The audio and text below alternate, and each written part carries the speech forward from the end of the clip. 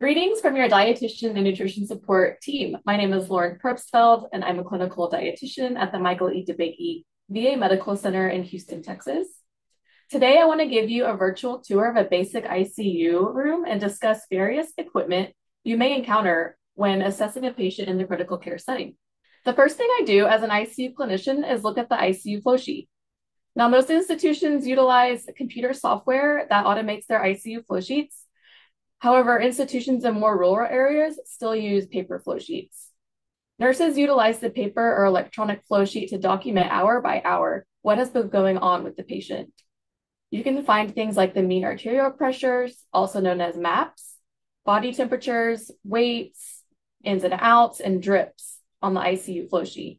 Now, let me explain each of these important pieces of data more thoroughly. MAPs are important to trend over the course of at least 12 to 24 hours. If a patient's mean arterial pressure is consistently less than 50, it is not safe to deliver tube feeding as their GI tract is not being well perfused with blood.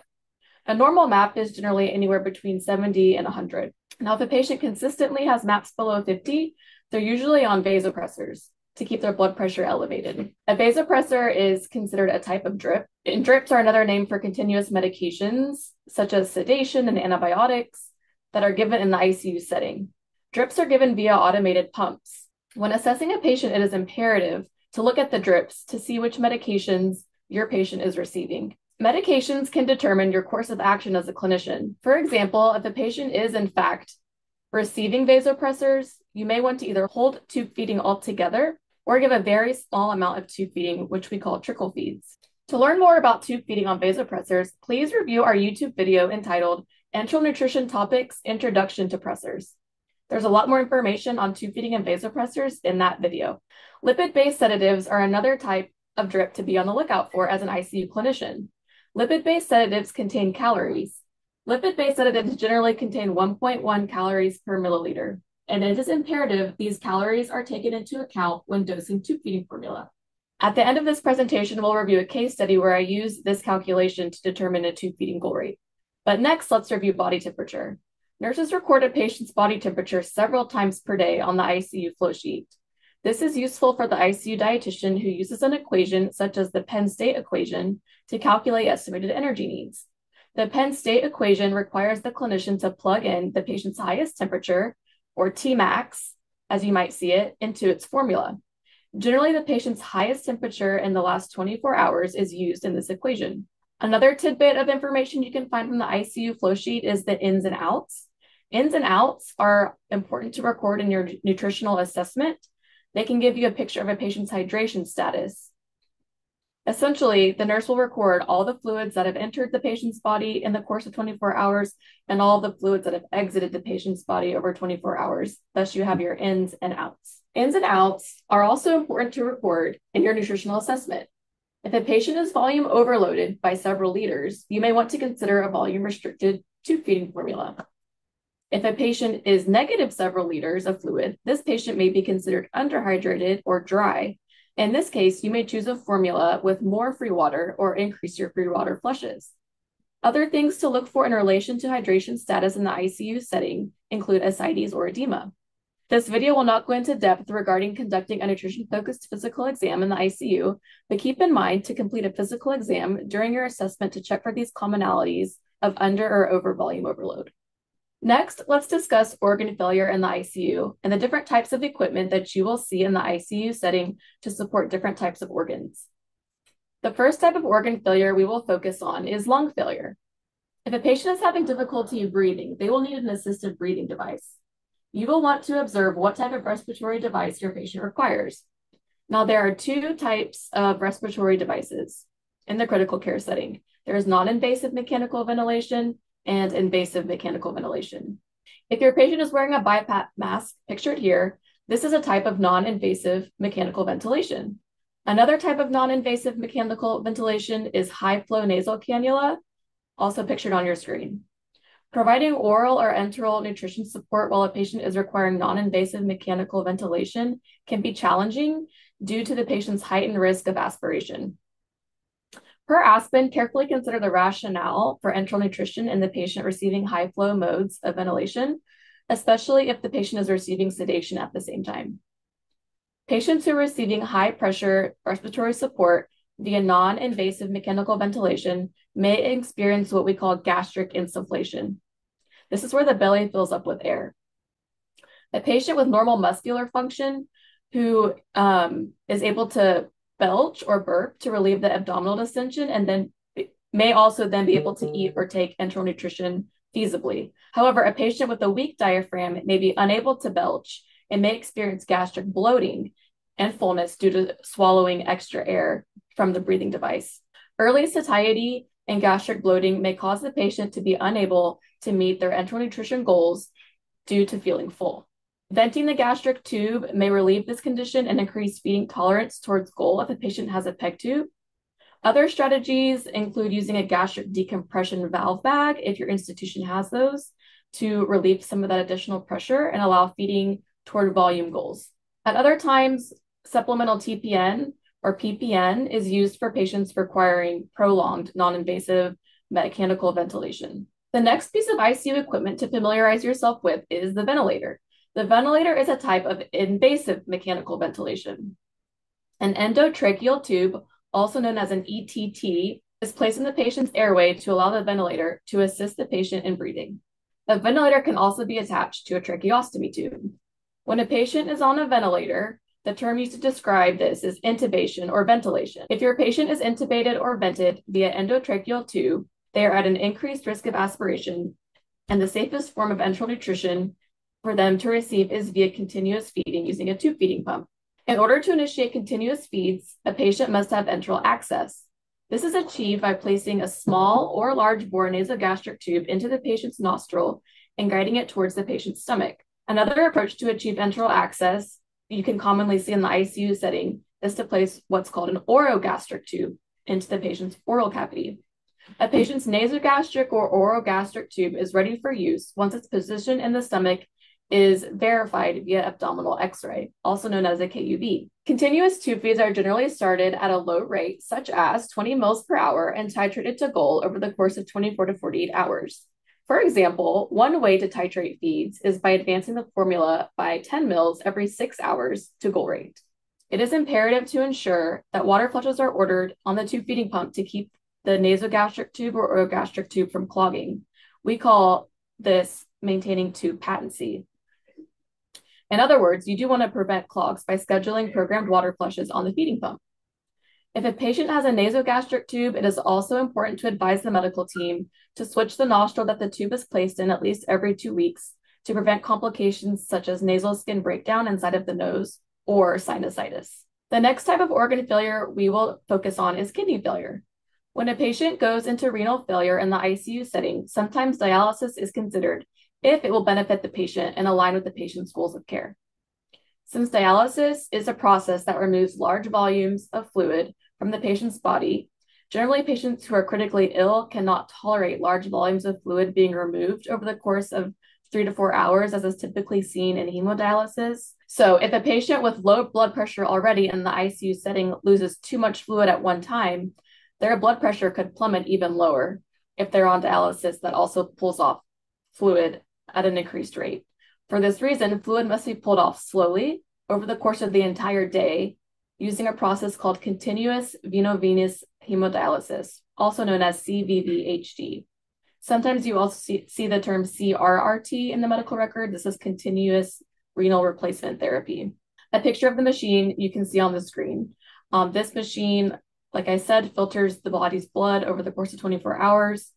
As a patient heals and gets well in the ICU setting, sometimes the renal team can switch to what's called shift dialysis, where the patient only receives dialysis for 12 hours a day.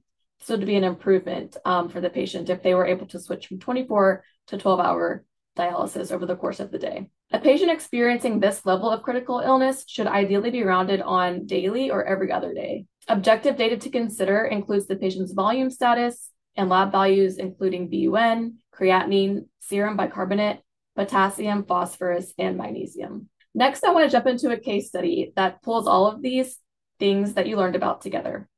We will look at how to use the ICU flow sheet, what pieces of equipment to look for in the ICU setting, and how to work that into your nutrition assessment as a clinician. Mr. Smith is a 55-year-old male with past medical history of end-stage renal disease on dialysis. He also has hypertension, hyperlipidemia, and type 2 diabetes. He presents to the hospital with chest pain and then has a cardiac arrest. He is intubated or ventilated in the emergency room and now presumably has suffered an anoxic brain injury. His daughter reports that he usually has a good appetite and generally eats 2 to 3 meals per day. Currently, he does not meet malnutrition criteria, although weight trends are difficult to assess due to fluid shifts likely related to dialysis. CVVHD is initiated during the ICU admission. The ICU team then requests you to create tube feeding recommendations for Mr. Smith.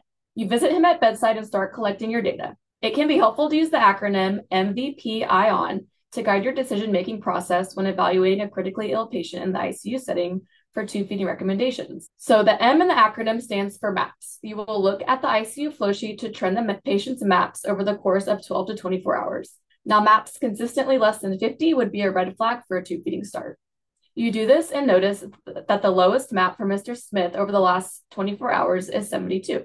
This is good information and means that you can likely safely start some type of enteral nutrition for Mr. Smith, since his GI tract is being well perfused with blood. The next letter in the acronym is V and stands for ventilation. You notice that Mr. Smith is indeed ventilated and has an oral ETT tube placed in his airway to assist his breathing. This is a form of invasive mechanical ventilation. The next letter in the acronym is P, which stands for pressors. You look at the medication pump next to Mr. Smith's bedside and observe which drips are infusing. Mr. Smith is on a lipid-based sedative and he is on vasopressors. Mr. Smith is running norepinephrine at 3 mics per minute, so you write this on your notepad. The next letter in the MVP-ION acronym are I and O, which stands for ins and outs. You take another look at the ICU flow sheet to determine this information. You notice that the total of all fluids that Mr. Smith received over the last 24 hours, based on the ICU flow sheet, is about 3,242 milliliters. The nurse also has documented that the total of all fluids exiting the patient in the last 24 hours is 1,200 milliliters. You write down your ins and outs as 3,242 mils over 1,200 mils, which means that Mr. Smith is positive about 2 liters of fluid, which indicates that he is volume overloaded. The final letter in the acronym is N, which stands for nasogastric access or any type of enteral access.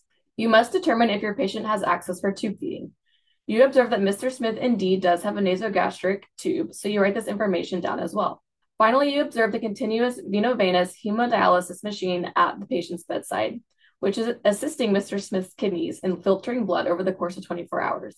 Next, we can review his labs and calculate his estimated energy and protein requirements. After this, you can make tube feeding recommendations based on this data. The labs here are shown on the screen, but you can see that Mr. Smith's glucose is 202, his BUN is 60, his creatinine is 6.8, his sodium is 133, his potassium is 5.2, phosphorus 5.3, and magnesium 2.9, all indicating renal failure and hyperglycemia.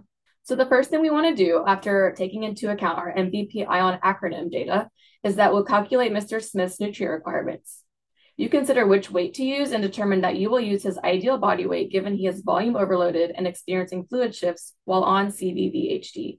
Given Mr. Smith's height is 71 inches tall, his ideal body weight is 78 kilograms. For calories, you calculate that he needs 936 to 1,950 calories, which is 12 to 25 calories per kilogram, which is the basic recommendation for someone who's critically ill in the ICU setting over the first 1 to 7 days. For protein, you calculate his needs at 94 to 117 grams, which is 1.2 to 1.5 grams per kilogram of his ideal body weight.